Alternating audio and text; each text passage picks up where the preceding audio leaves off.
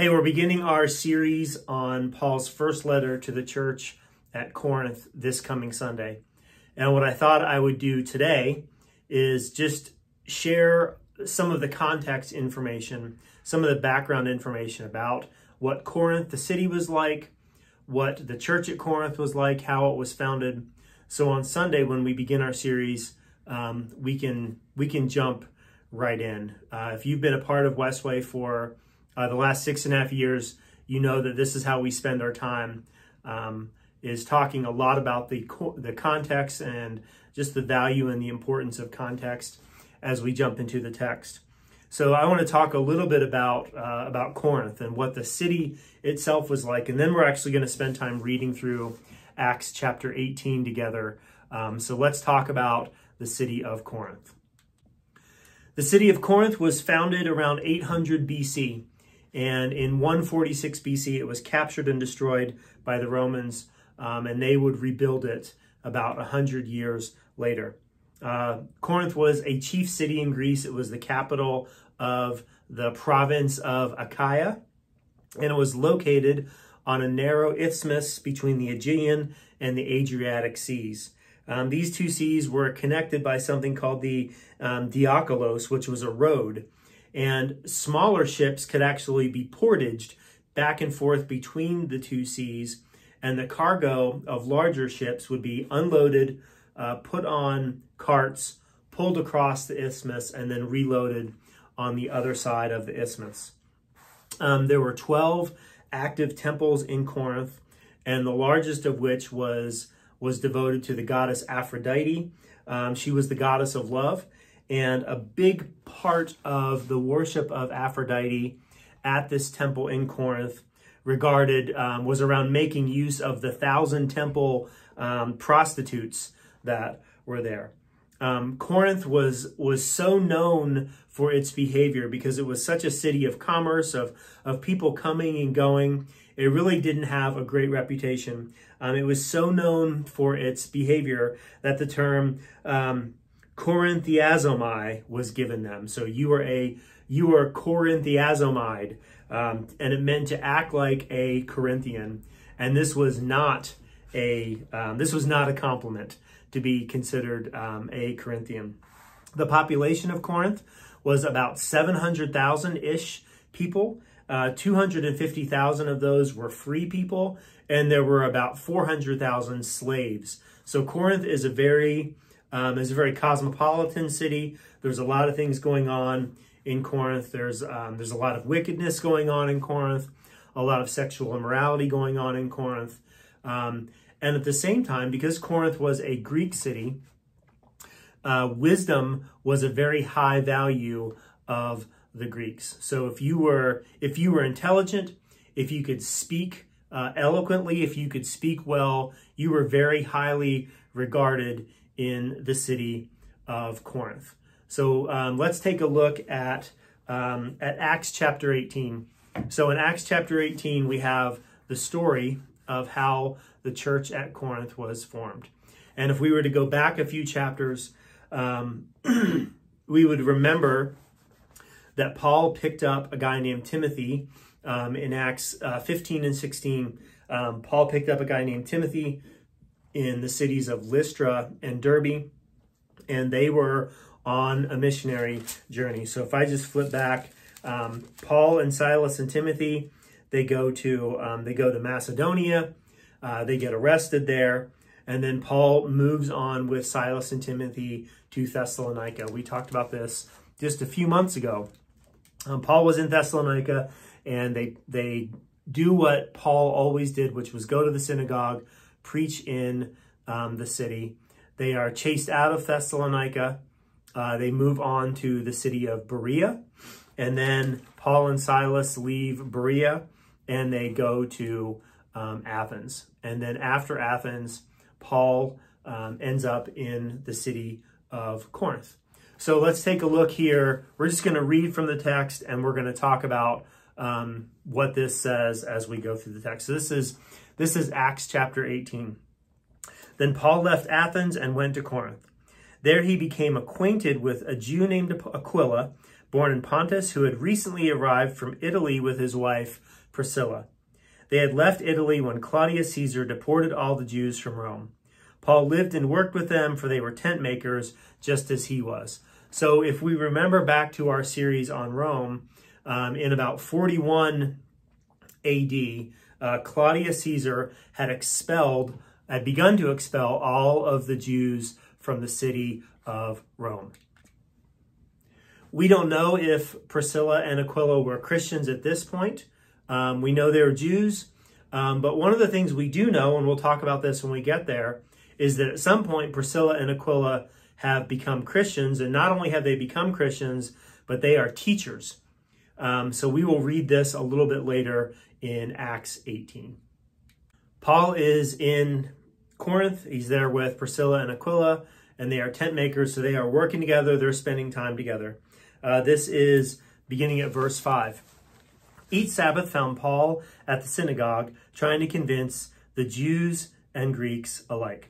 So this is Paul's MO. This is the way that Paul attempts to reach the Jews, is he goes in the synagogue. He always starts in the synagogue because there's a foundation of Judaism. There's a foundation of their faith. So the things that Paul is going to talk about, they're going to have a frame of reference for. After Silas and Timothy came down from Macedonia, Paul spent all his time preaching the word. He testified to the Jews that Jesus was the Messiah. But when they opposed and insulted him, Paul shook the dust from his clothes and said, "Your blood is upon your own heads. I'm innocent. From now on, I'll go and preach to the Gentiles." So pretty simple, pretty easy to understand. Paul's preaching, he's teaching in the synagogue.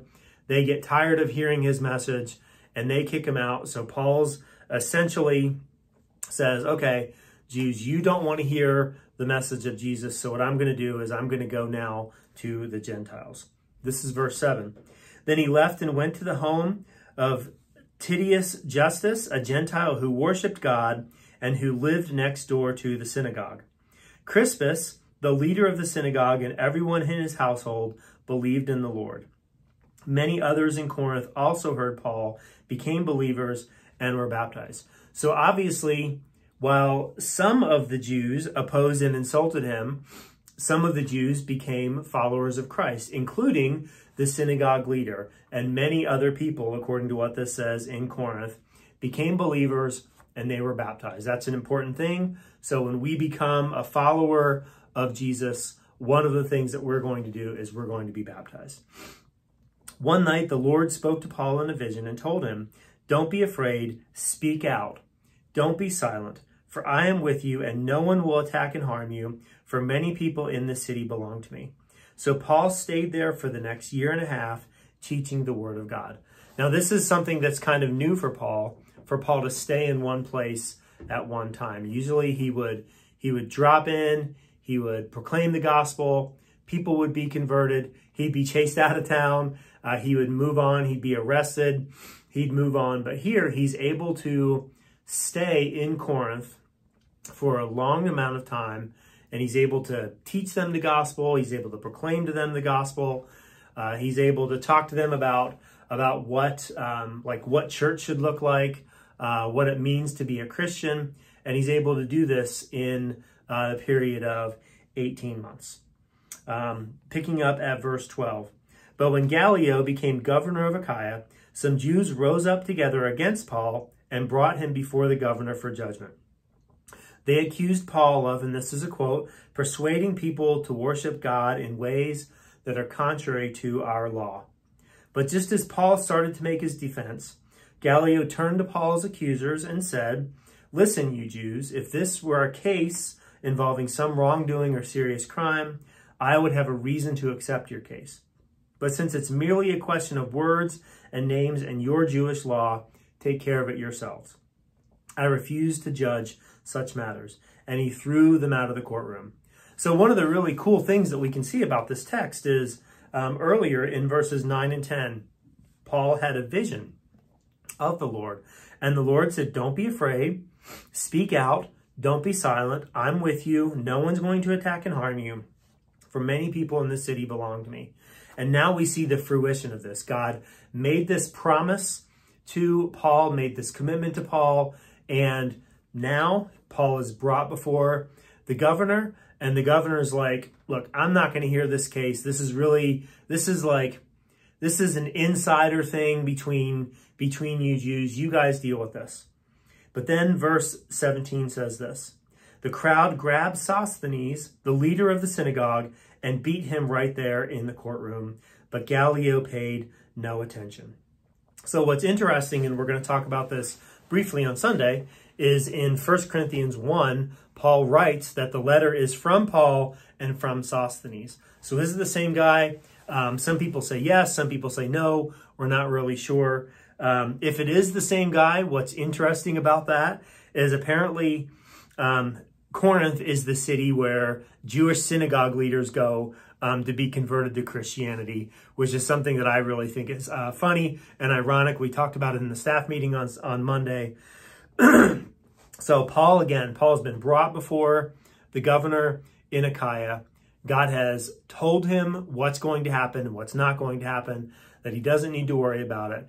And this promise made by God has been fulfilled. If we pick up in verse 18, it says, Paul stayed in Corinth for some time after that. We know that time this is all in that 18 months. Then he said goodbye to the brothers and sisters and went to nearby Centuria. There he shaved his head according to Jewish custom, marking the end of a vow. Then he set sail from Syria, taking Priscilla and Aquila with him. So again, if we go back to the beginning of chapter 18, we're not really sure of what the relationship between Priscilla and Aquila and Jesus was. Maybe they were Jews and Paul converted them as they spent 18 months together making tents. They had to talk about something. I imagine Paul always talked about the gospel. Maybe they were Christians before that. But in any case, when Paul moved on, Priscilla and Aquila went with him.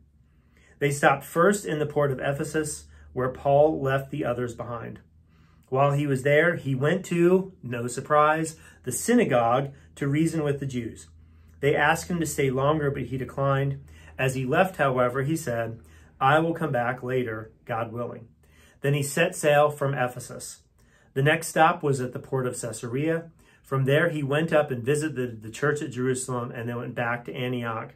After spending time at Antioch, Paul went back through Galatia and Phrygia, visiting and strengthening all the believers. So at this point, like Paul's part in the story of Corinth is kind of over. Like Paul has moved on. Priscilla and Aquila have moved on. We would read later in Romans, like we did last year, that Paul is, when he writes to the church at Rome, he's going to include Priscilla and Aquila in that. So what's going on in Corinth while all of this is taking place? Let's pick up the story in verse 24, Acts 18. It says this: Meanwhile, a Jew named Apollos, an eloquent speaker who knew the scriptures well, had arrived in Ephesus from Alexandria in Egypt. So Paul and Priscilla and Aquila have moved on from Corinth. They've kind of gone to some different places, and now they're in Ephesus. And who shows up but a guy named Apollos? He had been taught the way of the Lord, and he taught others about Jesus with an enthusiastic spirit, and with accuracy. However, he knew only about John's baptism. When Priscilla and Aquila heard him preaching boldly in the synagogue, they took him aside and explained the way of God more accurately. What I love so much about this text, and we've talked about it a few times now, Priscilla and Aquila have gone from, like, whatever their relationship with God was earlier in the chapter. Now they've gone and they joined Paul. They've been with him in all of these places. And now here is this person in Apollos who's very eloquent, very well-spoken, very enthusiastic. He's coming from the city of Alexandria, which is where there was a great library in Alexandria. And this is where things are going to start to play into what Paul is going to deal with when he writes his first letter to the church at Corinth. Remembering that wisdom and knowledge and eloquent speech were very important qualities, were if you could speak well, you were very highly regarded in Greek society. And here is this person who has the wisdom, has the knowledge, has the ability to speak eloquently about the things of God. He comes into Ephesus and he's doing all of this. But there's something that he's kind of missing. The only thing he knows is John's baptism. This is something that we've talked about in the past. John's baptism was a baptism of repentance. It wasn't a baptism in the Holy Spirit. So the baptism that Apollos is proclaiming is only John's baptism. It's only a gospel of repentance. And when Priscilla and Aquila are aware of this, they took him aside, which is an important thing. When someone is teaching an incomplete gospel, you don't correct them in front of everyone. It says they took him aside and explained the way of God more accurately. And then if we pick up in verse 27, Apollos had been thinking about going to Achaia, and the brothers and sisters in Ephesus encouraged him to go. So Apollos now wants to go to Corinth. They wrote to the believers in Achaia, asking them to welcome him. When he arrived there, he proved to be of great benefit to those who, by God's grace, had believed. He refuted with powerful arguments in public debate. Using the scriptures, he explained to them that Jesus was the Messiah. So now we end Acts 18 where we started. We're back in Corinth, where Paul has gone to Corinth. I believe that he proclaimed the gospel to Aquila and Priscilla. He spent 18 months with them, not only in the church, preaching and teaching in the church and equipping the church, but preaching and teaching and equipping Aquila and Priscilla. And then by the end of the chapter, what we see is a people who have been discipled into teaching and leading are now teaching and leading other people. Specifically, they're preaching and teaching to Apollos, and now Apollos takes what he has learned and he returns to Corinth, where he is going to preach and teach. One of the things that I really wanted to draw your attention to, there are three particular verses that I want to draw your attention to from chapter 18 of Acts that I really think are important. The first one is in verse 5. So this is early on in the story. After Silas and Timothy came down from Macedonia, Paul spent all of his time preaching the word. He testified to the Jews that Jesus was the Messiah. So Paul's message, when he is in Corinth, when he's preaching and teaching in the synagogue, Paul's message is about Jesus. If we look ahead a few verses and we look at verse 11. So Paul stayed there in Corinth for the next year and a half, teaching the word of God. Paul's message to the people of Corinth, as indicated by verse 5 and now indicated by verse 11, is about Jesus. Teaching the word of God, teaching from the scriptures, the importance of teaching from the scriptures. And then we get to the end of chapter 18, and we find Apollos now picking up where Paul left off, teaching and preaching in Corinth. He refuted the Jews with powerful arguments in public debate. Using the scriptures, he explained to them that Jesus was the Messiah. One of the things that we're going to talk about as we go through Corinth is this. There are a lot of really messed up things taking place at the church at Corinth. There's a lot of division. There's a lot of conflict going on. The Christians in Corinth are compromising. They're giving into what's happening in Corinth. In many ways, they are more Corinthian than they are Christian. And what we're going to see throughout the entire letter as we spend time in Paul's first letter to the church at Corinth, I've said it's probably going to be 9 months. As we spend time in this, Paul's argument to their conflict and to their compromise is to remind them consistently and continuously of the gospel of Jesus Christ. And this won't be new to them. Their church, according to Acts 18, was founded upon the scriptures. Their church was founded upon the person of Jesus, the gospel of Jesus. Paul talked about it at the beginning when he arrives in Corinth. He spends 18 months talking about the gospel, and then after he leaves and Apollos comes in, they just talk about the gospel. So the counter to division, the counter to conflict, the counter to compromise is the gospel of Jesus Christ. And that's what I'm excited about for this series. As we spend the next 9 months going through 1 Corinthians, week in and week out, what we're going to do is we're going to talk about how the gospel of Jesus confronts conflict, confronts division, confronts compromise, and deals with each one of those things in a way that points people to Christ, where Jesus alone is the answer. It's not going to be found in their wisdom, as we're going to talk about. It's not going to be found in their own self-righteousness. It's not going to be found in who's a better Christian than others, but the counter to conflict and compromise is always Jesus. That's Paul's message. That's our message here at WestWay Christian Church, is the counter to what's wrong in the world is the gospel, is the good news of Jesus Christ, the person of Jesus. And we're called, as Paul is going to say, we're called to respond to that same gospel.